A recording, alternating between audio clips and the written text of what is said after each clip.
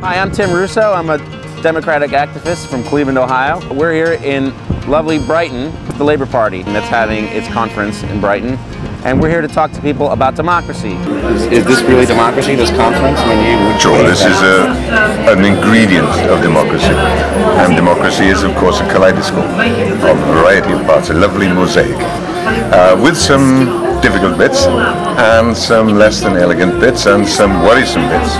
But most of the time, it demonstrably is by far the best means ever developed for human beings to conduct their relationships and to organize their society. There is no doubt about it that the democratic vote after our agreement was the most historic thing that has happened in Ireland, given the centuries of our quarrel, because it was the first time in history that the people actually spoke as to how they wished to live together by coming out in strength to vote for that agreement. Mr. Reacher.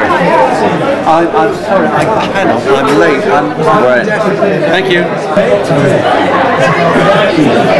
And there goes your elected official. Democracy is power. There's no democracy here, mate. You're standing here with that sign. Is that democracy? Yeah. Hell yeah. I have been publishing pamphlets for about 40 years now. Okay. But Blair was involved in Lockerbie. You know Lockerbie? He was. Oh yeah. What did he do? What did he do? Democracy is on the fire the last couple of years because of the rise of the extreme right. Put down the sword and pick up a pen. And by the use of a ballot paper, you can transform your life. Democracy is not a gift, it's an achievement, and it's something we all have to work on every day. With Russia's foundation, I worked in Kosovo, Macedonia, Albania, Slovenia, and now Serbia. Tim did like the key campaign of it, so The two of us promptly lost one seat. yeah, we did. I first met Tim when he came over to help out for the general election campaign that we had here in 1997. Immediately our campaign was over in 1997. He went off to Armenia and was promoting democracy for the NDI in Armenia.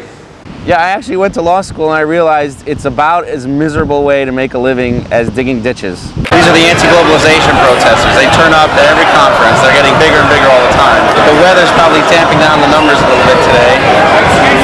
But the security, quite more security here than protesters at the moment. With a lovely background of protesting and screaming and red flag waving, we will discuss what the Conference Arrangements Committee report lists the various resolutions submitted for consideration by the conference about various issues. And each CLP, Constituency Labour Party, can submit whatever they want about whatever issue they want. Probably the most sophisticated policy development that you're going to see in any political party. You and I here discussing this rather interesting long-winded document about policy and possible policy. Right. And then over here, these people don't give a damn. Try and get the General Assembly so that we can get some sort of perspective. And I think that this country really don't want extreme military action. I hope that the Prime Minister has been using words. we're going to talk to him today. Maybe. I'd rather talk to the journalist, you know. And if the richest country Maybe a little offbeat thing with him. Do you really think Tony Benn knows what he's talking about? Tony Benn is the flag bearer of the hard left in the Labour Party. He probably is more left than any living person in the United States right now. It costs $60 billion. $60 billion. Also, the other thing is, this interview could go on for hours. So we're going to move on. Controversial and divisive vote, they say, at a time of world crisis. We asked the Union's General Secretary, John Edmonds, why he hadn't come in behind unison on this issue. Because the main point of our argument. Well, we asked if we could talk to one of the reporters about the media's role in democracy. They don't want to talk to us. Not sure why. Speak for Sky News. We're not asking about Sky News, we're asking about you as a journalist. No, I mean, I honestly couldn't. Excuse me, just a second. Sorry, I'll be back. If someone from Sky News were to ask you a question and you were to say, well, I don't really want to talk to you, what would be the response on their part? I think they'd certainly try and vilify me. They'd say, why do you want to speak to us? Save the people from hypnotism of the media. Hypnotism? Yeah, the media is brainwashing the people. We're doing a documentary on democracy, which the BBC plays a big role in, I think. Democracy? Oh, we don't have any of that at the BBC. God, we're a tyranny. You care to put that on camera? For some reason, they don't want to talk about democracy. And these are I can't imagine why. As a journalist, hopefully, my aim is to pull out different views and just kind of present them saying there's not just one view. Establishment can be challenged.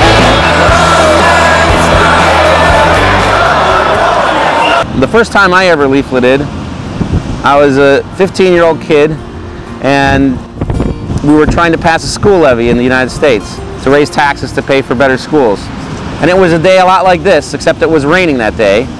And when you're 15, you're not prepared for the weather. You just go out, they hand you some leaflets, and you go out in your tennis shoes and your ball cap and no windbreaker, no rain gear, and you get all wet. And you go and you knock on people's doors and you ask them to raise their taxes, which is a message I don't think is very welcome. And when you come back from that, you sort of ask yourself, well, what did I do that for? And during that election, that levy passed by a very slim margin. It gives you that empowerment to say, you know what, I made a difference, even though it was freezing cold and I was wet and my nose was dripping and I got sick the next day. That one person can make a difference. And that's why those people are here doing what they're doing, and that's why I've been doing what I've been doing.